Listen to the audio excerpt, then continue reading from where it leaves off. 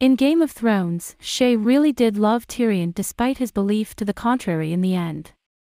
If she didn't have any romantic feelings toward him, Shae wouldn't have become jealous of his relationship with Sansa. She also wouldn't have been so hurt after he called her a whore and tried to send her away from King's Landing.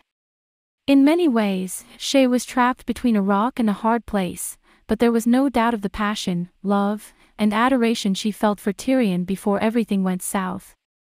Shae's love for Tyrion, and vice versa, is why the Game of Thrones Season 4 finale is so difficult to watch.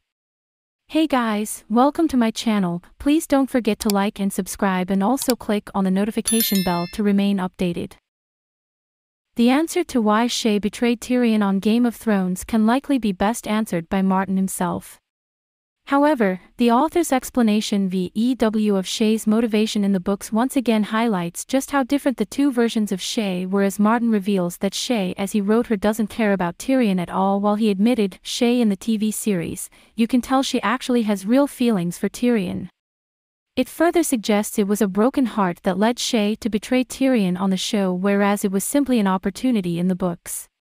Another reason for the change being made in the motivations and details of Shae's betrayal could be how it would change Tyrion in the eyes of the audience.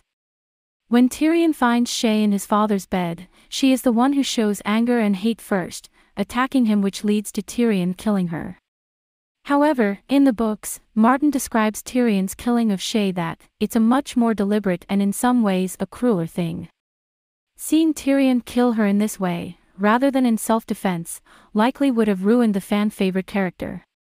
Interestingly, when asked about the hypocrisy of Tywin Lannister sleeping with Shae after chastising Tyrion for such behavior, Martin revealed, "That's something I don't really want to talk about because there's still aspects of it I haven't revealed that will be revealed in later books."